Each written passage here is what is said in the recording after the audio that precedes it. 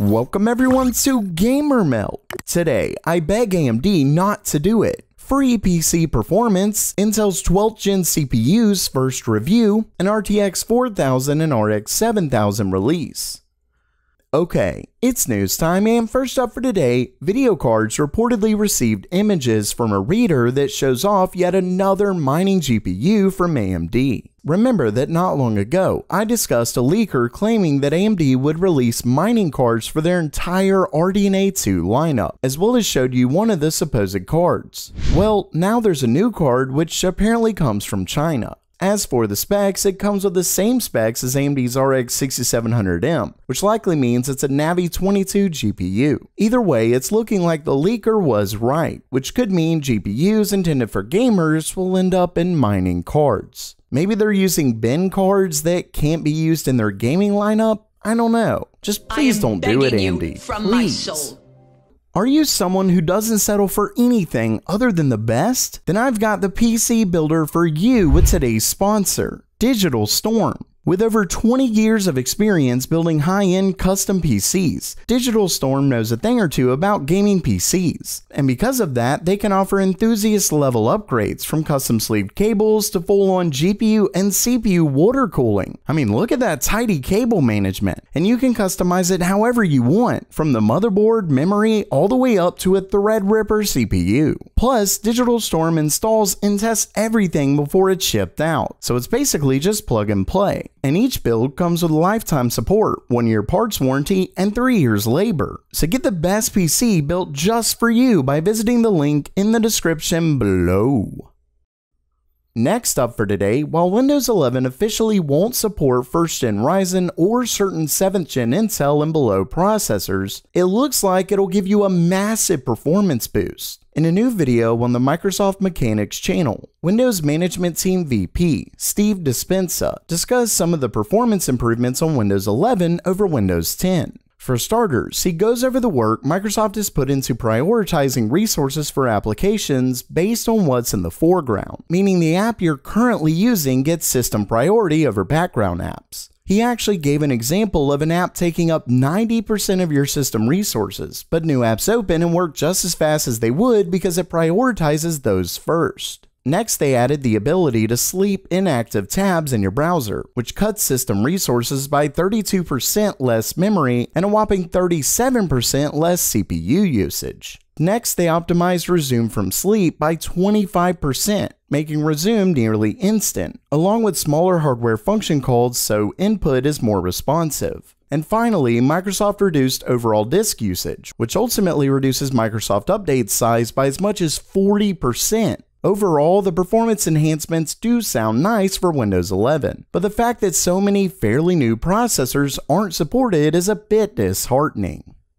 Next up, we have what looks to be the first review of Intel's upcoming 12th gen CPUs. The review originally comes from a Persian PC outlet and later shared by known leaker Momomo_US.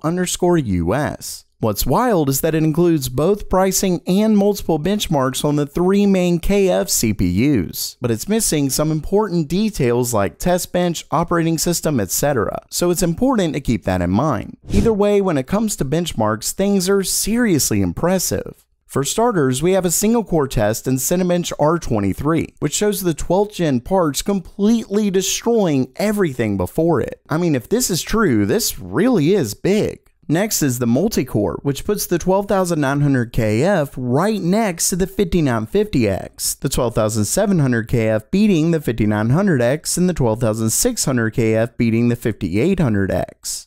Next is CPU encoding, which shows the 12900KF beating the 5950X and X264, essentially tying an X265 and losing an HWBot X265. Then you can see similar results with the 12700KF against the 5900X, and finally the 12600KF competes similarly as the others against the 5800X. Next up, we have a benchmark from Blender, which shows 12th gen competing, though easing out a loss against their higher up Ryzen counterparts. And finally, we have PC Mark, which is an odd one. It looks like it may have been running Windows 10 because it not only loses to AMD, but even last gen Intel parts. So this is obviously an outlier. With all of that said, if these end up being accurate, it's like what I said before. It would mean Intel's new Alder Lake parts compete with Ryzen's higher up parts. So the 12700K or KF would actually go against the 5950X, 12700K against the 5900X, etc. And this brings us to the price.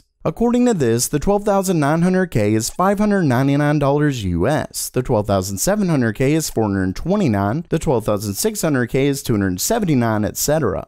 And while that sounds bad, when we compare this to AMD's parts, it would make the 12900K $200 less than AMD's 5950X, the 12700K is $120 less than the 5900X, and the 12600K is $170 less than the 5800X. Basically, if this is right, Intel's upcoming 12th gen parts are game-changing, and it will almost certainly force AMD to lower prices, even with their upcoming Ryzen 3D parts. Of course, Zen 4 could see AMD come back big. Time, as always, will tell. And lastly for today, it looks like we have the launch timing for Nvidia's upcoming supercards, as well as their RTX 4000 and AMD's RX 7000 GPUs. First up, we have a tweet from known leaker Greymon55, who reiterated an earlier tweet to say that he's sure the RTX Super laptop cards are coming early next year. Unfortunately, he didn't mention desktop variants, but those will likely come eventually. The most interesting part is in a reply to another user, where Greymon55 stated that next-gen GPUs will be in October of next year, and he later stated that he didn't just mean Nvidia's GPUs, so he's likely talking about both AMD and Nvidia. Now, he could be more or less guessing, but the specific month of October definitely seems more concrete. Either way, late next year sounds to be the date for next-gen GPUs. Let's just hope we can finally buy GPUs when they're released. And speaking of, make sure you enter my RX 6800 non-XT GPU giveaway. Just follow the link in the description and make sure you're subscribed to the channel for your chance to win an RX 6800 GPU.